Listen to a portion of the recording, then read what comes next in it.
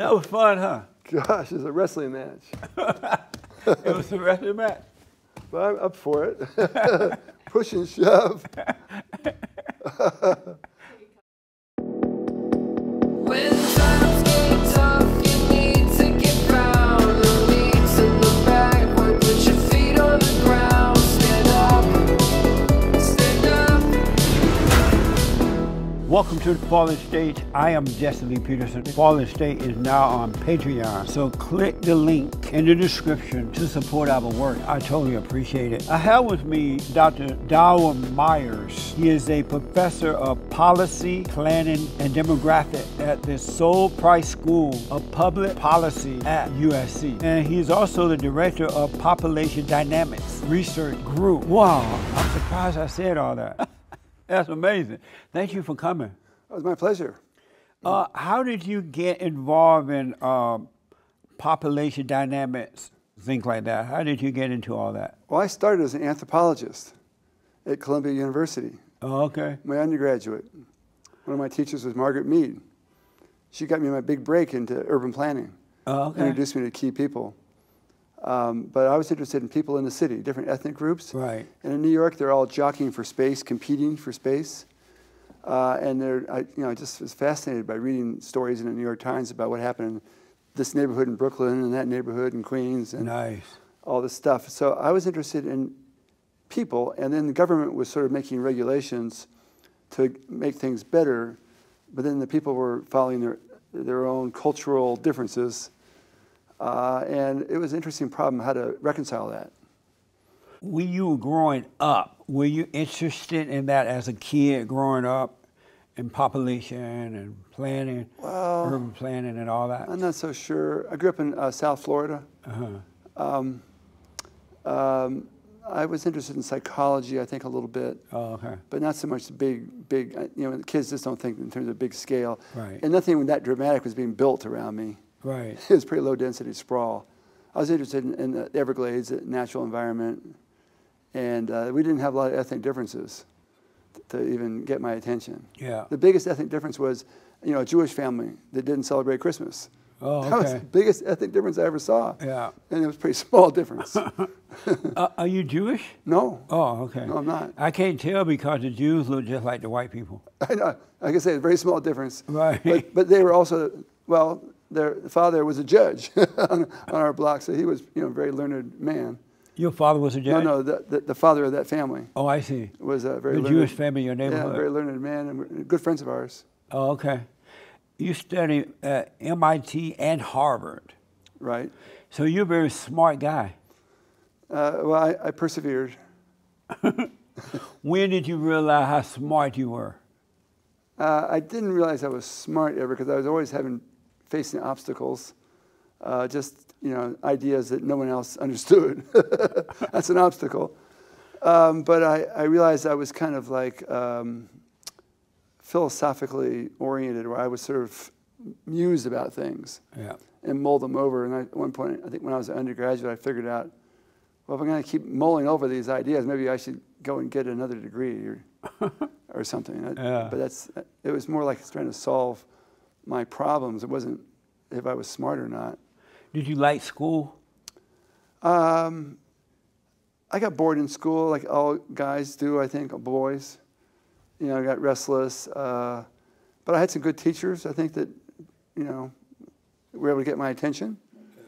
Yeah. And everybody needs at least one or two good teachers to have that breakthrough. How would you define a good teacher? Somebody who's not boring and just repeating, reciting what's in the book, but actually telling stories. Yeah. And changing the inflection of their voice and creating a mental image of some concept where you could actually put yourself into the story, the drama. Yeah. And you could follow it. A lot of teachers can't do that. Yeah, I understand that. So I noticed you're real. How tall are you? 2 meters. That's 6'6". Wow. Or for some people, I say, well, I'm just about the same as Michael Jackson. Michael Jordan. Michael Jordan. And so why do you play basketball? I try to, but it's a very hard sport. You were for a tall guy? It's three-dimensional sport. You have to have three-dimensional awareness. Oh, I see. And I didn't have that. Also in Florida, it was very hot in the summertime when we did, in the gym, we had no air conditioning. When we did summer camp for basketball, it was really hot. Baseball was outdoors, is better, but I had bad eyesight. Oh, okay. So I could have been great, except for my eyes. And so, what type of sport did you play at all? Did you play any at all? I played all these sports. I played baseball and I played basketball, you know, just but for you fun. Just couldn't go pro and all that. Well, I didn't play, or I didn't get on. I wasn't successful in teams because other people could see better, jump better, you know, do other things. I did row on a crew though. Actually learned how to row in a boat. Oh, yeah. You know, I grew up in Florida and around the water a lot, and that was pretty dramatic. Trying to work in it, learn how to do that. Yeah. It was good exercise doing that. And it's not three-dimensional either. It's very linear. It's excellent exercise. I also like to learn how to cross-country ski. Oh, yeah? That's even better exercise. That's the best in the world, but it's only good 3 months of the year. Right. If you're in the northern states. So being 6'6", when you were in college, were the girls all over you because you were so tall? No, I didn't. I didn't notice that. They didn't seem to. But they would look up at me a lot and say, "You're tall." But I don't think that was a big attraction for anybody. Were you like more interested in studying and doing all that, going through high school and stuff, than dating and messing around with women? Well, no, I was not that much of a. I was into books, but I wasn't a book nerd. Oh, okay. I was interested in having fun like other guys. I just, you know, wasn't a big drinker, so I didn't get wasted, and so you know, so I wasn't incapable of doing anything else. Right. But yeah, I like to like goof around with people. You are recently co-author, and I really am looking forward to talking to you because this is all new to me for the most part. Okay. So I have a lot of questions about what you do. Okay. And you recently co-authored an article for The Atlantic called "The Myth of Majority-Minority America." What do you mean by that? You know, I just got a tweet about that just before I came on your show. Somebody was complimenting me on that. That was a white guy who was complimenting me. Well, a lot of people have been scared about race. They think that one race is taking over and one race is losing.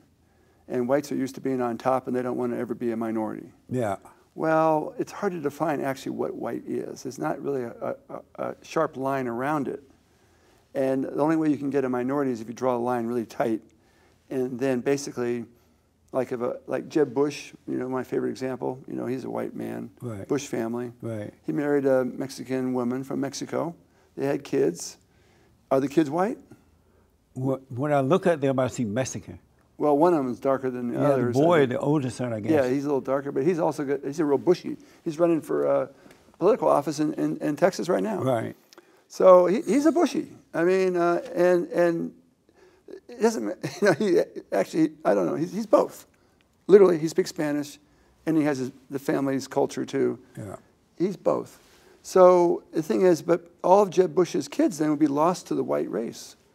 That, like, they have no white connections. Well, what do you mean they have no white connections? Or you have Meghan Markle, another favorite example. And she married into the royal family. Oh, yeah. They had a kid, and they were all worried, well, maybe it's not, they weren't all worried. One person was worried that maybe the kid might be too dark or something. The kid, the queen was perfectly happy with this young lady. And, you know, but she's going to turn the royal family black or something? Is it one drop rule, the old-fashioned rule? That's ridiculous. So basically, Markle's kids are going to be white, and they're also going to be black by heritage. She's going to teach them that. The last time I saw an image of the baby, he looked white. Well, yeah, he looked. He didn't see, unless he get older, he may, you know, he may turn a little darker. It doesn't matter. I mean, he's going to be. He's his son's child, so he'll always be white. Yeah. And he's his mother's child, and so he'll be white and black. I noticed though that in most mixed race marriages and couples and things like that, the children tend to identify with the darker person rather than the white person. Have you noticed that? Like with blacks married to whites, they tend to identify more with the black people than they do the white side of the family. Well, Obama did the same thing. Who did? Obama? Yeah, well, because of his wife. If he had married a white woman, he would have said he was white and black. Oh, okay. But he married a black woman, married into a black family, married into Chicago, and became. He said, I watched that very closely, how he chose his races, and he only chose one, black alone, because he said that's how people treat me. That's how they look at me. That's how they treat me. But I look at him, I see more of a white guy. Yeah, he looked like somewhat like a black guy, but he sound white. Well, but he's a great person. I mean, what he did in Charleston, wow, you know. That was a black man speaking there. Oh, yeah, he married a real black person. Yeah. He went like all the way black. Well, he married her mother too, Mrs. Jones. Is that her name? What's her name? Michelle's mother. Yeah. Obama married her mother. Yeah, what's her name? I can't You remember. can't get rid of her, huh? Well, she lived with him in the White House. She what? Lived with I him. know. What a horrible thing. Well, it was a great. I bet that was a nightmare. No, but they were in a bubble. It was a great solution to lots of things. Would you want your mother-in-law living with you? Be honest. Well, she had to be a pretty nice woman. Think about it. She must be. I mean, he couldn't. Yeah, he wouldn't be able to take it. I know. What a mess. There are really good mother-in-laws out there. Where are they? I've had one. You did? Yeah. You just said that'd be nice. Well, no, it was never that feeling with me. Oh, it was? Of course, she didn't live with me either. Oh. Anybody who lives with you would get on your nerves after a while. Is it a myth that whites are going to become the minority in America? Well, the thing is, it's just because if you draw that line and you take away all the kids of whites and say they're not white, then the white population doesn't grow. Yeah. There's a lot of intermarriage. They're intermarried with Mexicans and other Latinos. They're intermarried with Asians. Yeah. Intermarried with blacks. I mean, it's extraordinary. And 85% of these children of non-white marriages, they have white parents, because the whites are so many people. There's so many whites. Right. And so they account for a lot of that. It's just it's an artifact of how you draw the lines, and we're arguing you shouldn't draw a line. It's not a division. It's not plus and minus. It's not, it's like overlapping. Yeah. And people have a right to dual identity. They don't have to choose. Meghan Markle's famous story is that when she was in 8th grade, she took some tests and she had to choose. Check one box. And she didn't ask the teacher, which one should I choose? And the teacher finally told her to choose white. Megan, just choose white. But she wasn't that happy. She went home to complain to her father, who was white. Yeah. And he told her, next time they make you do that, you draw your own box. Oh, I see. That's what he told her. There is this idea that whites will be real soon, not far from a couple of years from now, it's being reported that whites will become the minority. That's just according to that statistic. See, I'm a demographer. I know how they do the projections. And it's artificial how they do it. It's not really the reality. It's not asking people, who do you identify with? Oh, it's just a calculation based on some numbers and a lot of subtractions. They're subtracting people away from the whites. And we think if people choose two boxes, they should not be subtracted. I'm glad to hear that, because I tremble at the idea that white people may become the minority and the colored people become the majority, because if they take over, it's over for America. Well, I mean, have you noticed that? No, but I mean, the colored people. There's so many different kinds of people. The black ones. Oh, the black ones they're only over, right? They're only 15% of the total, right?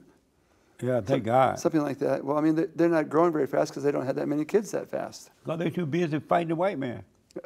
I don't know. Well, no, I don't know. Have you noticed that? No, I don't see that where I am. But have you noticed that black people don't build, they only destroy? They only destroy? Yeah. When they get mad, they do. They destroy, yeah. Yeah, even when they... Listen, they got a lot of reasons to be mad. Like what? Like what? Yeah. Well, turn on the news, the next police officer does something. The greatest thing to help white people to understand the black life is that everybody has a cell phone in their pocket with a video camera. That's the best way to share the black experience. But the people that they are showing that are being attacked, not attacked, but dealt with cops are thugging black people who are running from the cops, who have criminal records, who have weapons. They are oftentimes running. They have weapons, and they're yelling and cursing. You are exaggerating. You're exaggerating. How am I exaggerating? Name me one that was a decent person that was hurt by a cop. The one that sticks in my mind the most is from 3 years ago. The guy in South Carolina, 50 years old, pulled over by a cop for some traffic infraction, and when it was running, and he ran away, and he shot him in the back like a deer. But because he didn't want to go to jail, he was Well, running. but he didn't have any weapons. He wasn't threatening anybody. He just But ran how do you away. know that as a cop, though? He shot him like a Because deer. he tried to take this taser away from the cops. But no, that wasn't that guy. You talk about this Scott guy, I think. He wasn't wrestling with him. He just ran away. If you notice the video, if I remember the right person, just at the beginning of the video, you could see them tussling, and it's ending, and the black guy takes off, and that's when the cop shot him. And then later you find out the guy was running because he didn't want to go to jail, I believe, for child support or something like that. It could be something like that. But these are thuggish people that. That's not a thug. I mean, he could be, child support could be a problem of poverty. He doesn't have the money. Or you just don't want to pay. Or I don't blame him for not wanting to pay, Well, but I'm just saying. The thing is, shoot him in the back like a deer, that is what gives rise to the idea of Black Lives Matter. Now, I shouldn't be lecturing you about that, but that's what makes me understand what that is. You can't shoot him like a deer. You believe that. But the thing about it, Doctor, is that the black people are supporting thugs and drug dealers and bad people. They're not even supporting, I can see it if these were decent black people and these things was happening to. But you're not supposed to support bad black people. You're supposed to say, hey, children, this is not what you want to be. This is like George Floyd, right? An unemployed drug addict with a criminal record, and they made him into a hero. Does that make sense? They made him into a martyr. Right, does that make sense? They should not have martyred him. Right, he wasn't no hero. He was a drug addict. And he's dead because he resisted. And by the way, he had a white wife or white girlfriend too, didn't he? Yeah, he called her mama. And she was a drug addict, and they were trying to get off it together. He got on it because, like a lot of white people do, he got on it because he was injured and had some opioids they were giving him for for recovery, and he got hooked. The opioid crisis is really it's really a white epidemic. Yeah. But it's just deadly. It's dastardly. We should not let people get hooked on stuff like that because it's hard to get off it. But if they dealt with the cause and effect of using drugs, you wouldn't see as many people on them. But they don't deal with the real deal. I want to ask you this: nearly 3 in 10 Asians, and I didn't know this, 3 in 10 Asian, 1 in 4 Latino, and 1 in 5 black newlyweds are married to a member of a different ethnic race group, right? Right. And more than 3/4 of these marriages are with a white spouse. Exactly, yeah. And so what does that mean? What is the significance of that? That's an amazing number, isn't it? I mean, it is. It's mind-blowing. I didn't fully realize it until just a couple of years ago. When did you get those numbers? Do you remember? No, those are one of my partners pulled those numbers up. But okay. We've seen them a couple of times from birth records, and they put the race of the and marriage records. Right. They record the race of the both parties. And so what's the significance of that? Well, it means that the barrier between white and black is being lowered. Oh, it is? Yeah, being lowered a lot. And are the people aware of that? They don't seem to notice. Well, I mean, because we see, when you say the barriers are being lowered, do you mean they're coming closer together? Yeah, they're coming closer together, and there's less of a barrier between them. There's less of a distance between them. And the fact that they start to overlap more, and the fact that there's that many, that's our national data. That's not for California. California's higher than that. Wow. But that's national data. It's pretty extraordinary. Is that people are more and more comfortable, well, some people are very comfortable with people of different races. Right. And some people that ratio is pretty high. It's pretty high, so which is good news. It's like a glass half empty, half full. I'll tell you, there's a bottom third here that's racist. And maybe it's a bottom tenth that's really, really racist. But there's a top half that's really pretty warm-hearted. Why don't we hear about that and see that? We don't hear at all about it, nor do we see it reflected in the media or anything. Yeah. Because that might have a better impact on society. It would. If that type of information was out there. You know, you're right. The problem is that the news media likes to tell stories about train wrecks, about big accidents, about big threats, alarming things, get people's attention. If you had a story and said, guess what? And nothing happened, they wouldn't report it. Yeah. So, I mean, when I've been in LA for like 30 years or so, and I've been amazed at how little racial strife there actually is in LA. you just don't hear about big rumbles in the high schools the way I imagine it would be every day. It's not news. It does not happen. There's very little strife. Occasionally it flares up, but given all the diversity we have, how little friction there is, that's impressive. But it's not a news story. The only time we will hear about it if a white person, a white student were to start it with a non-white student, you'll hear more about it. But because it's the blacks who are doing it to the whites or the Hispanic doing it to the whites, schools, the kids in school, you don't hear anything about it. Because the media and others can't use it to promote hatred between the races for their own personal gain. Yeah, I think they're just trying to dramatize big flare-ups, big accidents, big train wrecks. And why are they trying to do that, you think? Just to sell papers. And they're desperate, you know. They're up against the wall. Their business is declining. The news media people are desperate to get attention. And then social media feeds that even more. They're desperate to get clicks. And so the things that get clicks the most are these kind of dramatic things with a few little puppy stories at the tail end of the news, you know, good news at the very end. Well, I know you can't trust the news. So how can we get the real story out? Because if this is true, and I don't know if I doubt it or not, how can we get the real story out to sort of change the mind of the people? Well, you have to show them something that's surprising or shocking, and you can tell them a good story as long as it's a surprise. You can't say, preacher makes good. That's not a surprise. Right. But if you have a gangster makes good, then they'd cover that. So, you know, they will cover surprising things that are good. Amazing. And so, but we can't even trust the media anyway. So you know. Well, they don't tell you lies. Yeah. But they're selective. Yeah. They're selective in what they. So all these mixed races that these numbers we ran off, are these mixed race people identifying as white? They have self-identified that way. And are they quiet about it, or do they let the world know I'm white? Well, they've recorded it on paper. They don't walk around saying it, but probably they must feel they look white. Right. And they walk arm in arm with their bride or groom proudly of the different race. And that takes some doing to do that, just because you're sort of outside your social circle, your family circle. But my colleague, Richard Alba, who's got an excellent book, by the way, on this, called The Great Illusion. It just came out last year from Princeton University Press. Excellent book. He makes the point that when you have the interracial marriages, you're actually bonding social networks across the divide. Because then you have a family that has connections on both sides. And people learn about the experience on the other side. And so that's the elemental basis of social bonding. Now, you shouldn't have to be able to be forced to marry somebody in order to appreciate them. Right. But nonetheless, it does happen, and that it's a nucleus for little United Nations all across America. Every family's got this going on. And that's, I mean, I ran into it with somebody in Connecticut over the phone. She said, oh, yes. And she itemized what her son was with a Filipino, and and then she's got cousins who are intermarried with blacks. I said, wow, this is an Italian-American lady. Do you believe mixed racing will unite the races rather than dividing them? Oh, yeah. You believe that? Yeah. What is it that divide the races?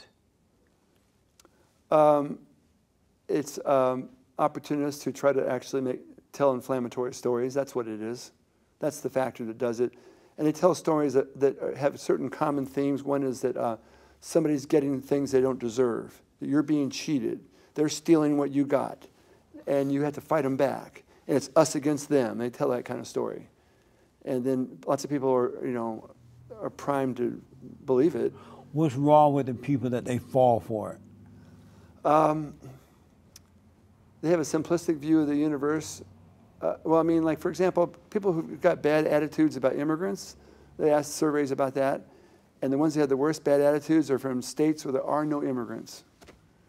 They think that immigrants come to America to be freeloaders, to live off welfare. They don't know immigrants are the hardest workers because they have no experience. So they believe the stories, the mythology, because they don't know better. But it is unfair when you see the illegals just coming across the borders in droves, and when they get here, we have to take care of them. they take the jobs away from the citizens and things like that. So people would naturally be upset about that, right? It could be, in some circumstances. Yeah. But right now, we depend a lot on our immigrant workers. That they're like really a big component of our healthcare workers, of our surgeons, and also of our just home healthcare aides. My mom was taken care of by an immigrant from Nicaragua, I think it was. Plus they work for cheap labor, right? Well, it was cheap, but also warm-hearted and a whole lot better than getting a robot, which is what they have in Japan. Japan doesn't allow any immigrants in. Nice. None, yeah, so their population is going down. They're going to go to zero, they're projecting now. Oh, yeah? Do they make a lot of babies? No. They don't? Less and less. Well, that's what's wrong. They need to make more babies.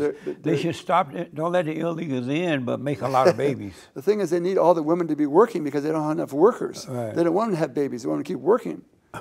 And so they're in a tailspin. Yeah. I noticed that the population is going down in the white community, white on white, because they're not having a lot of babies either. They either have one or two, or they abort them. Is that a good idea? Should we be telling them to make more white babies? Don't we need more white babies? We need more total babies. Especially white ones, like white on white. Well, I mean, you need more white babies. The birth rate for African Americans is as low as whites. Oh, it is? It's really low. It's like 1.8. You need 2.1 babies per woman to break even in the long run. Right. And yeah, I think it's 1.8, maybe 1.7. Asians is low too, and whites. And then Latinos, you know, Latinas. They having babies like nutty going north. We used to count on them. You know what their birth rate is right now? What? In America, it's like 2.0. They're below break even also. They're going down too? Yeah. So the most interesting fact that I think in my book, Immigrants and Boomers, was a minor point, but I discovered it at the end, about what the birth rate is in Mexico. You know, Mexico, and in 1970, the average Mexican family had 6 babies. Wow. And that's your stereotype of the big Mexican family. That was Right. 1970. I remember those days when they had a bunch of babies. Well, by 1990, it had dropped a lot. In Mexico? Yeah. And by today, it's down to like 2.1 in Mexico. So basically, when you had 6, there was surplus kids being born. Amazing. We were the overflow. They flooded into California. Oh, when I was growing up, there was a lot of babies. I had 5 brothers. I have 2 left, but I had 5 brothers. I'm number 6, and 7 sisters in my family. 5 brothers plus 7 sisters? Yes. Oh, God. Wow. Isn't that amazing? And I had an aunt who got married. Her husband had something like 17 kids or something like that. Yeah. So they used to have a lot. My grandmother had a bunch of brothers and sisters. So they used to make babies. Well, they used to need farm labor way back, and it was useful. Yeah. But I don't know where you put them in terms of housing. In the urban environment, our houses are too small. We can't. So the immigrants learn real fast the American way is to have fewer kids, because you can't afford the housing. Well, we definitely. I've been telling white people for a long time, y'all need to be making some white babies, because I tremble to think that one day white people will not be ruling America. It's going to be over for America. We're going to have South Africa in America. You know what's happening over there, right?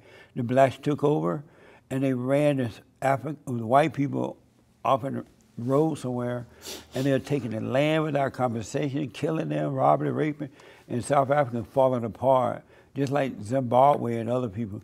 Do you tremble with me that if white people don't run this country, it's over? No. You should be. How old are you? I'm over 60. Well, you need to be trembling, because you're going to be a wild wolf.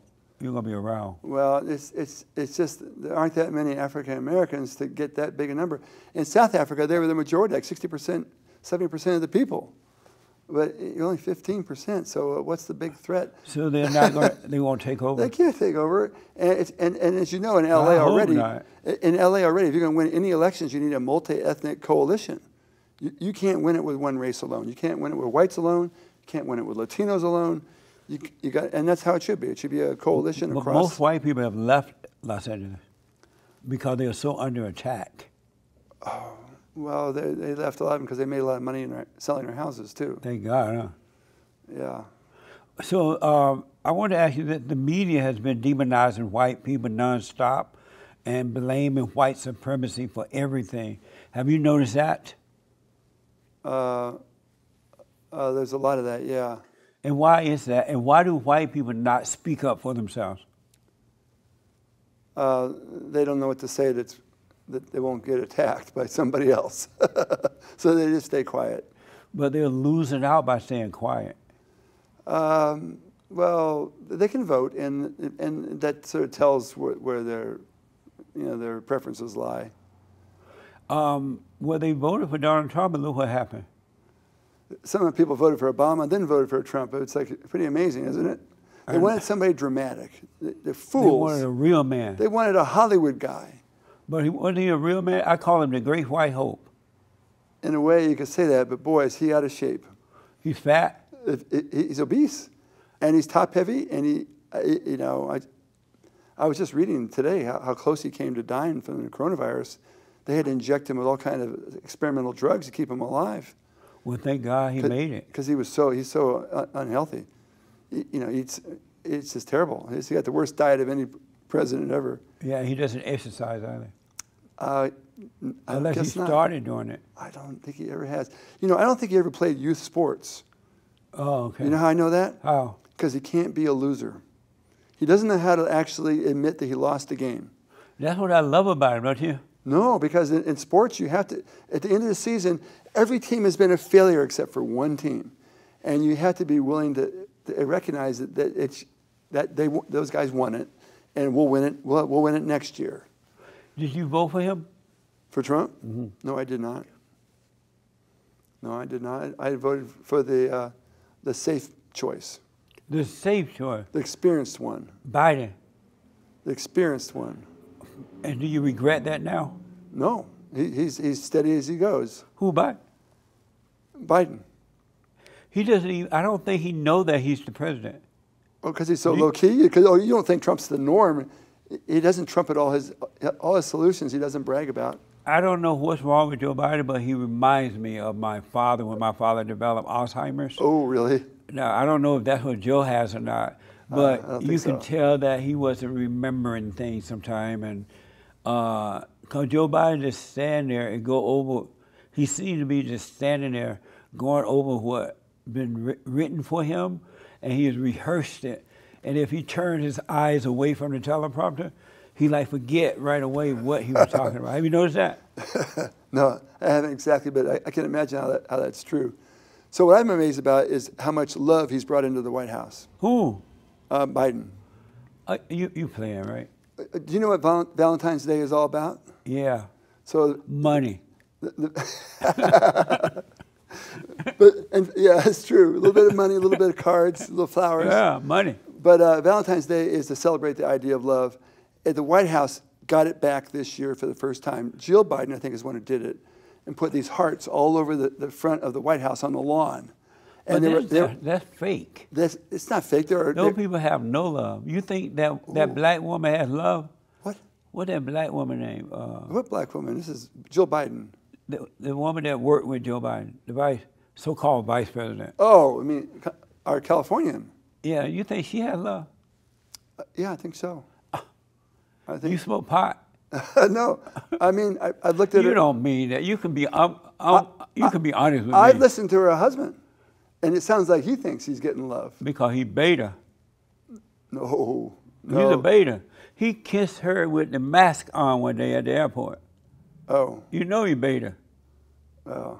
Would you ever kiss your wife with the mask on? I might forget. I forget I have it on sometimes, and try to do something. I even had taken a drink to my mouth with a glass. Oh, stupid, take it off. And you think Joe Biden and Jill Biden has love? Yeah. Well, I mean, look at them put the arms around each other. It's the most love we've seen in the White House in quite a long time. But she's doing that to keep him from stumbling. And that way they can take him right to the airport. Why are you so down on Biden? I'm just looking at the guy. I don't think he knows that he's... Well, he is the oldest president. Yeah, he doesn't know he's president. He's doing as well as Ronnie Reagan, I think. What? I think so. Are you a Christian? Yeah. You a Christian? Not like you, but I'm kind of Christian. You can't. What do you mean, not like me? Well, you're probably full strength. So what now? You're probably full strength Christian. And you're not? No. Why not? Well, I'm just I'm not practicing. Why not? Well, because I don't know why. Are you the head of your wife? Am I what? Are you the head of your wife? No. I know that for sure. What's it like living with a woman that rules over you? She lets me rule over some things, but the rest of the time she makes really good decisions that I agree with. Women can't make good decisions. Sure they can. How? They don't have a logical mindset. How can they make good decisions? You gotta be kidding me. So I teach a lot of women students. Let me tell you, they're more logical than most of the men. No. Oh yeah, they are. They can read a book and repeat what they read, but when it's time to make decisions, they can't make it. Look at all the crazy decisions your wife has made over the years because you were listening to her. I can't think of any big problems really. What is it like letting her rule over you like that? You know, I'm not at all, you know, worried about it. I'm not offended by it. I'm not You nervous. okay with that? I'm not. No, I disagree with it, but it doesn't bother me because I don't feel at all. You know, I don't feel any weakness. What type of decisions she let you make? Sometimes. Like where we're going to go on Saturday night. That's it? That's pretty good. That's pretty good.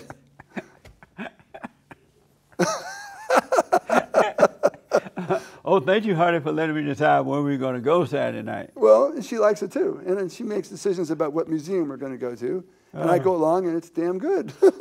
Have you ever told her, no, go sit down? Yeah. You have? Occasionally. And then she go sit down? For a little bit. So I want, amazing. How long you been married? More than 30 years. Oh, yeah? Amazing. I want to talk about this decline in birth rate because of time here. In a recent interview with CBS News, you call the decline in birth rate a crisis. According to the CDC, birth rate in the U.S. have fallen to a 42-year low rate. Right. And why is that a crisis?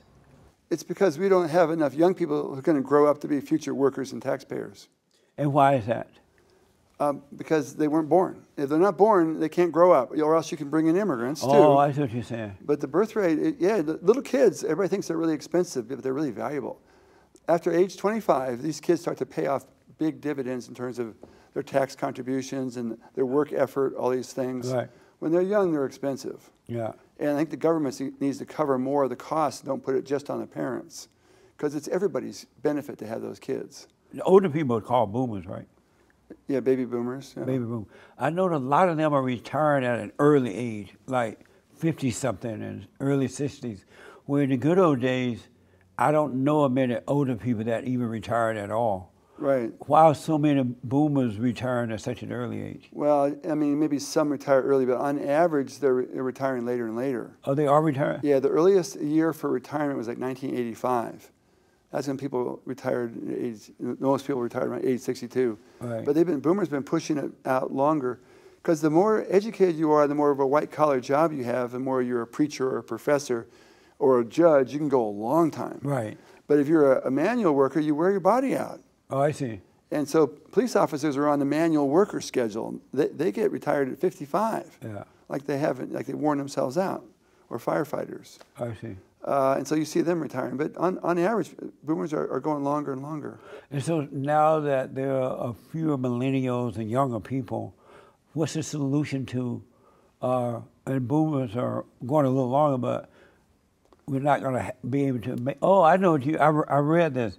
You think that we should start, I guess, bringing in more immigrants and things like that, and helping them to become a part of America so they can work and pay taxes and all that. You wrote a book called Immigrants and Boomers, Forging a New Social Contract for the Future of America. Correct. And you talk about California being an example of the trend that that's happening in the rest of the country. What do you mean by that? Well, people were worried about us against them, you know, native-born versus immigrants, or white against, you know, minorities. And I said, that's not the problem. The problem is we have way too many old people, not enough young people. And you should be grateful for all the young people you can get. And when I say way too many, that includes me. It's the boomers. And I also say it wasn't the boomers' idea in the first place. It was our parents' idea. So don't blame us for being too many. But we were born, and it happened, and we're here. And you need more young people. And whoever you're going to get them, and guess how you're going to get them? You're going to get a lot of them from immigrants. They're going to come in, they're going to be workers, and they're going to have their kids. And so they're going to help us balance our age structure, because it's really top-heavy. It's never been this top-heavy in America, ever. Not even close. We used to have 24 seniors per 100 working age. That was the ratio from like 1970 to 2010. And then in 2011, the first boomer crossed age 65. And it's been a flood of people getting into the senior bracket now. And that ratio is going from 24, it's going to 48 per 100. It's doubled the weight of seniors on the shoulders of working age. And the working age is going to need reinforcement. They're going to need better education, and they're going to need more people to help them. It can't just be on a few people's shoulders. But if they were to close down the borders and raise the rates to work, you know, minimum wage stuff or whatever they do, and if American citizens start to make more money, where the wife can stay home, the husband and the wife can make truckloads of babies, if they make more money, wouldn't they be able to stay home and have more babies? Wouldn't it benefit America better if we kept the illegals out? Because we have drug addicts and prostitutes and pimps and drug lords and mothers with children from Mexico and all that crap coming in, and it's draining the system. Most of the people who come in here are coming to work. They're not coming to do those things you just said. But they are, because our government is offering them free housing, free health care, free education, free everything. And so they're coming with a welfare mentality because that's what the government is offering them. Well, and a lot of them are lazy. They have a higher rate of working than the native-born Americans do. Like the men are like at 95% working. Some of the Latinas are only at 50% working. African-American women are up at 80% working, really high. Well, you know why that is, right? Yeah. And why is that? Because oftentimes they're the sole provider in their household. Yeah, and the black man too lazy to work. Well, black man maybe couldn't find a job that was... No, they can find a job. Believe me, they ain't looking for no job. Well, I may not know my flaws, but I know black people. You know, everybody has slackers in the family. You can say that again. Everybody does. And immigrants don't have slackers when they start, but after a couple generations, they can have slackers too. That's true.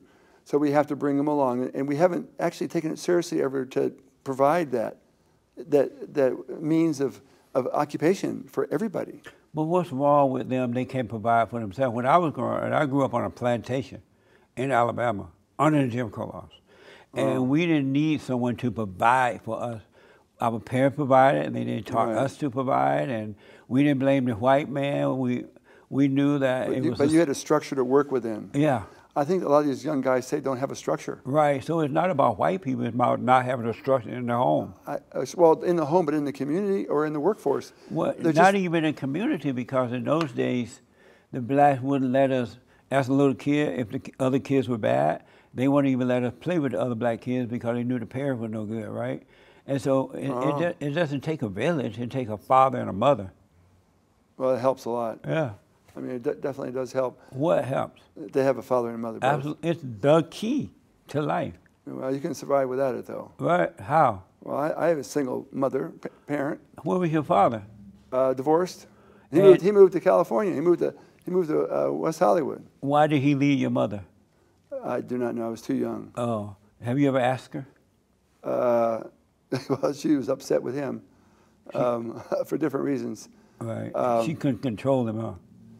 Yeah. Well, you know. Anyhow, so but I know. So I know that you can still flourish well with a single parent. But it's easier if you have two parents. Invest is the right way if you have two.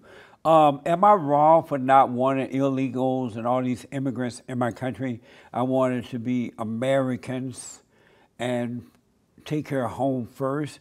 And once all that is taken care of, somewhere down the road, we can let in a few as needed through the front door. Am I wrong for that?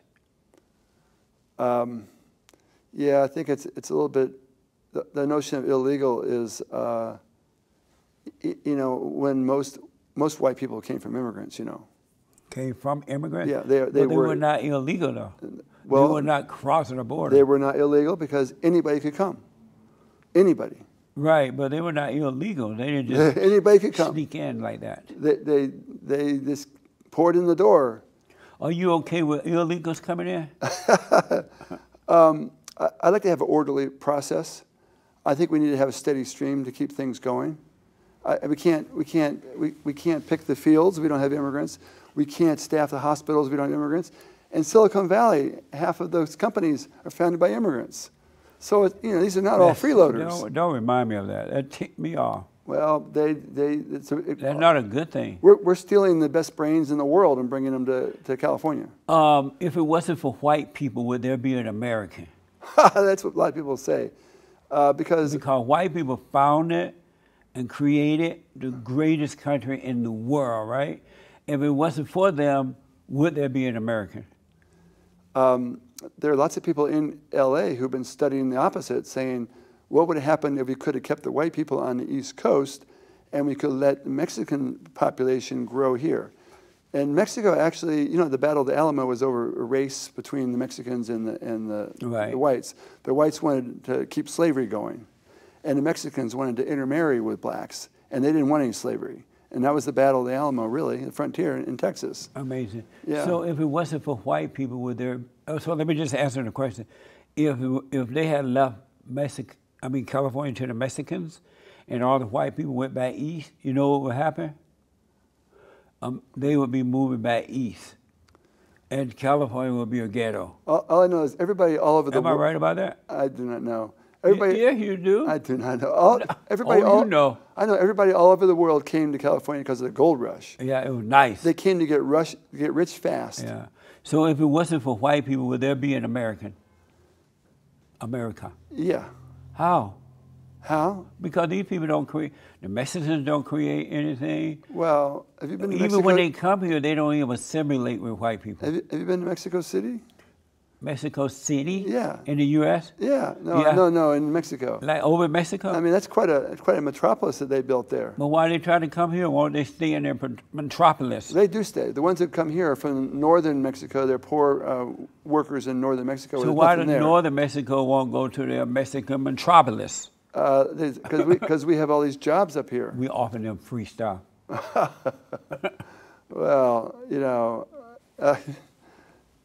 free stuff. The thing is, if I don't educate that little Mexican American girl, she won't be a really productive worker. And I need her to be top producing worker to help me when I'm old.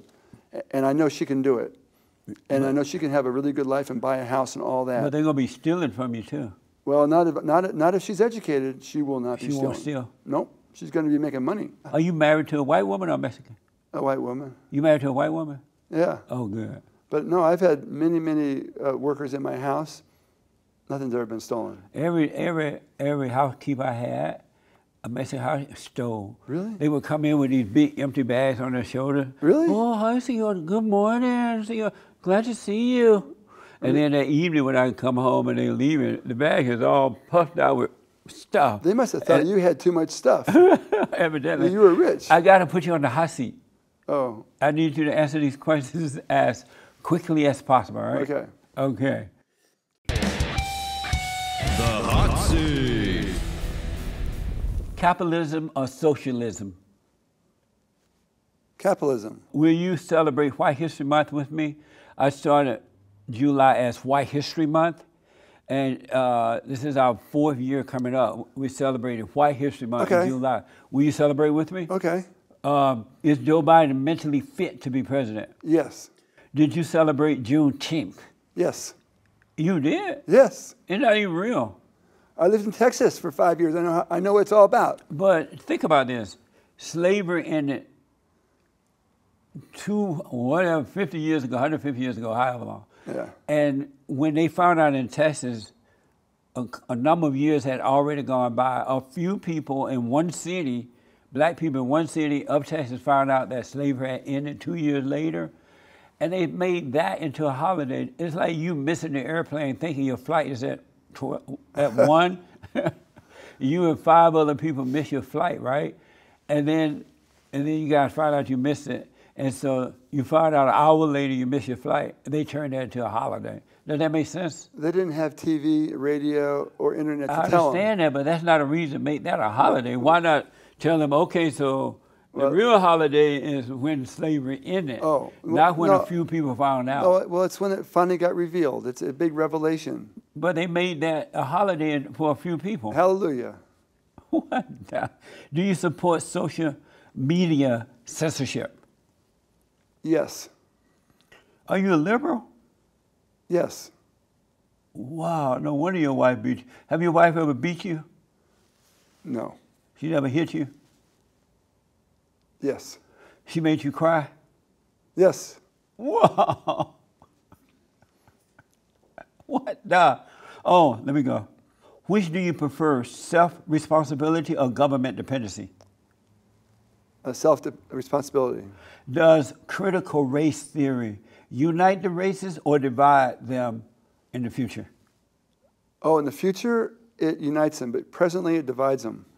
How will it teach them that you are mean, racist guy simply because of your color? Is that a good thing? There's better ways to teach it. Is that a good thing, the way that they're teaching it? No, I don't like the way they're teaching it. I'm a teacher. I can do it better. Yeah. Do you love I asked this already. Do you love the Great White Hope? What's that? Donald Trump. Oh, no. No. Do you love white people? Yes. Do you trust the FBI? Yes. What is a man? I can't define it. What is love? I can't define it. Is there only one truth, or does each person have their own truth? Ooh. Each person has their own truth, but hopefully they will agree sometimes. Thank you for taking the hot seat. Okay. I totally appreciate it. So you're 6. How tall are you? 6'6". And your wife will beat you up, made you cry and all that? Well, no, it wasn't for, she didn't make me cry by beating on me, no. Women can make you cry with softer assaults. Thank you for coming on. I totally appreciate it. I learned a lot. Is there anything you'd like to promote? Your website, books, and all that good stuff? No, I don't promote. I'm not a promoter much. But you have amazing books, though. You've written some good stuff. Yeah, nothing new, not a new book. So you don't want to promote the old? It's very interesting writing. Oh, thank you. Yeah, and you don't want to promote it? I even got somebody, evangelical, said that I was, that I was on a mission in that book. Yeah. And they were promoting it for me. But only one person did that like that. And so I'm giving you the opportunity to promote it. And we're heard around the world by everybody and their mama. Okay. Well, that book, Immigrants and Boomers, it's a landmark. It won a prize for best book of the year. It shows how there's pluses and minuses of all the groups, but they're complementary and they can work together and benefit each other. Right. You just have to look at what is, not what's different about the other person, but look at what they can contribute to you and what you can contribute to them. And it's a partnership. Right on. We are in it together. Immigrants and Boomers. And how can they get it? They can get it through Amazon on the internet. That's the best way.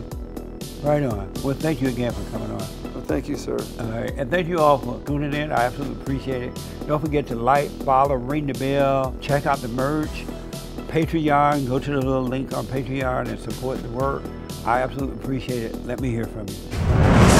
Next time on The Fallen State. My understanding of religious tolerance is not finding a mushy middle ground that we all have to subscribe to. Should we allow Sharia law in America? It works well with the Constitution. So we it does should not allow in America. Yeah, if it does not supersede the Constitution, then we should allow it. Which is worse, blacks who support critical race theory or so-called white supremacists? White supremacists. What is a man? That's a tough question, and in this day and age, we're trying to redefine what is a man. How can you return to the Father? I think by being a good person and trying to understand God's message, and that takes a lot of effort. We have approximately 24 communities around the world, many different countries that are marching with us at the same time and on the same day. We're trying to promote peace and justice. These are wonderful people, and I want to introduce you to them.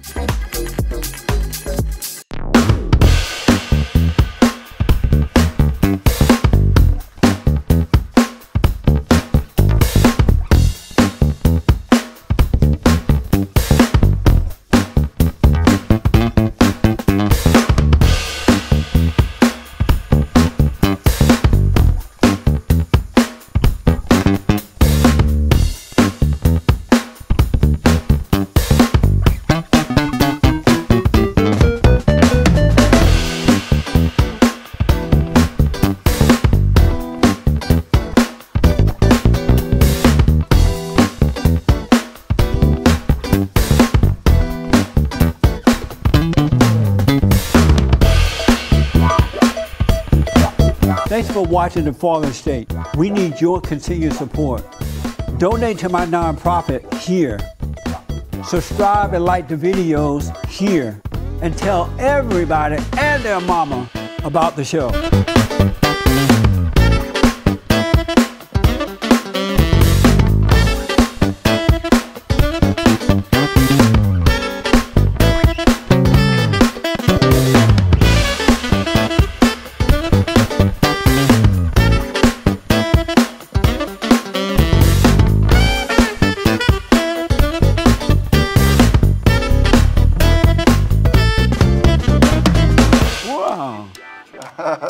Maybe I could.